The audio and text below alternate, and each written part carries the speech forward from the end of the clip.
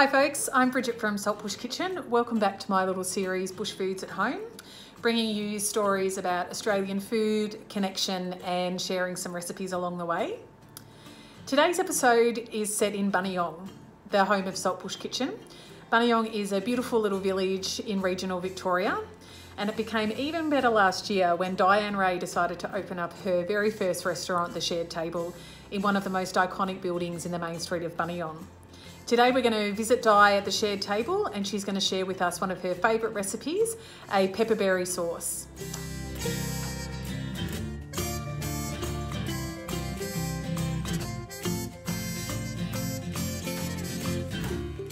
Diane Ray, owner and chef at The Shared Table here in Buninyong, which is a new restaurant of only a couple of months.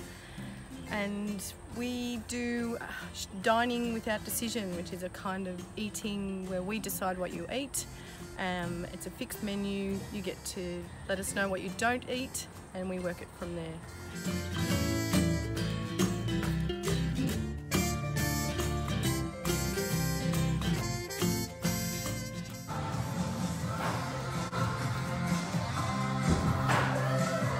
Hello.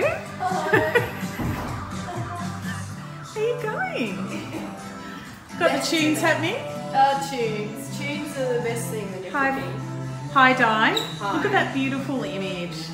This is the Saltbush community. Everyone give Di a wave. Di, give us a wave.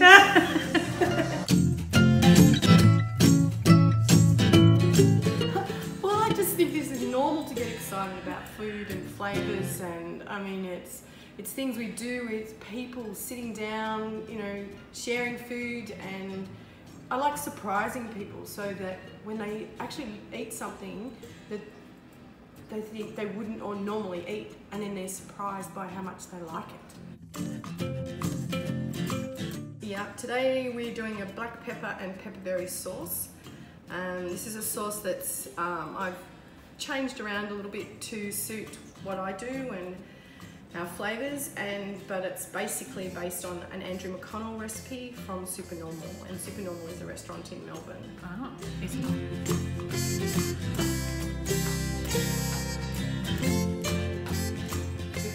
We've got some shallots, and that's not spring onions, these are shallots. In this case, it's this shallot. Why? Because some people won't maybe have shallots at home. Can they use an onion? They can use an onion. Why use a shallot instead of an onion, a brown onion? Shallots are sweeter. They're sweeter. They're also finer, so you can actually sweat them down quite quickly, and they soften quickly. If you use an onion instead of shallots, you will have to add the garlic and the ginger when your onion is soft. So you'll soften off your onion first. Whereas in this, you can put all three together because they soften around the same rate.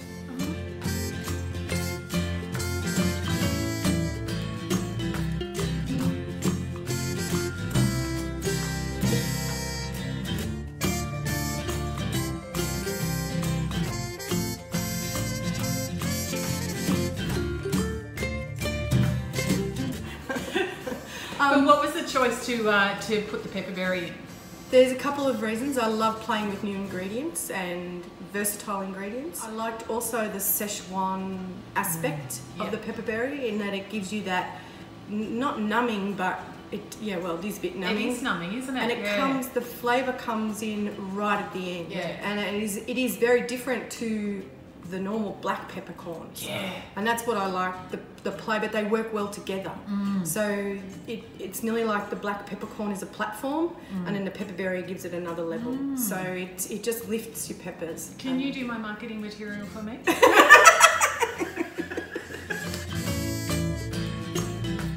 Alrighty,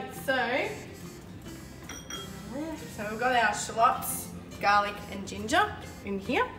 And we've got a pot with a bit of grapeseed oil in here that's been warmed up, and we will saute that up. Why are you using grapeseed oil? Grapeseed oil is it's a lovely light oil. It doesn't have a flavour. It just so that it imparts no flavour of its own. You can't use olive oil because that has a strong flavour, and it'll change the whole taste of your dish. So if they don't have grapeseed oil, They can use canola or Yeah. vegetable oil Yeah. or rice bran oil. Yeah.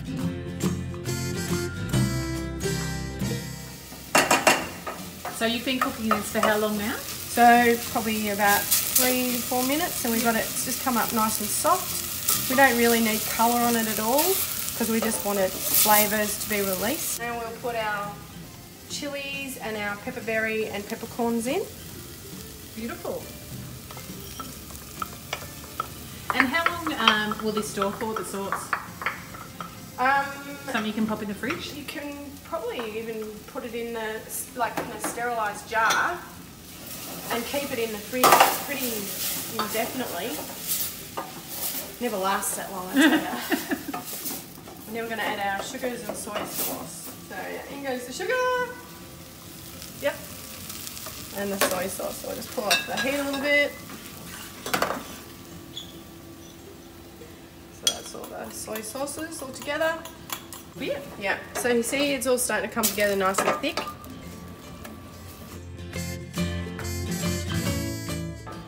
So that's it. And I'll add the rice wine vinegar when it's cold.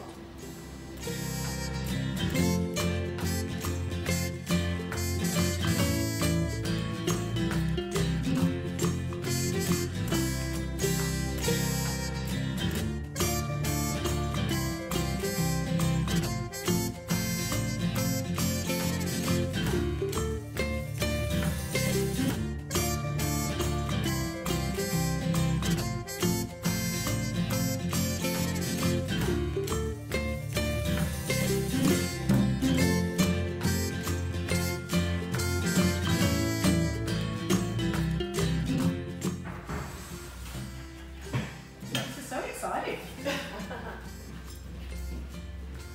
What a beautiful Australian dish.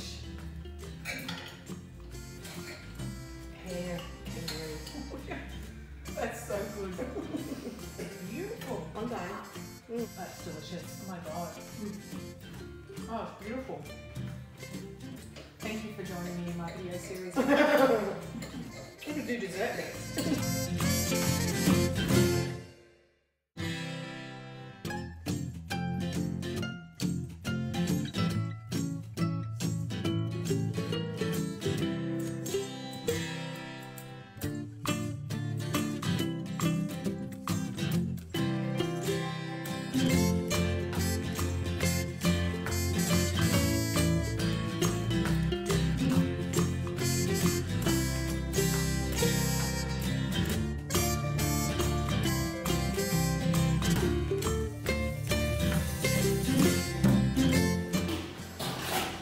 This kitchen smells like my brother and sister-in-law's kitchen in England.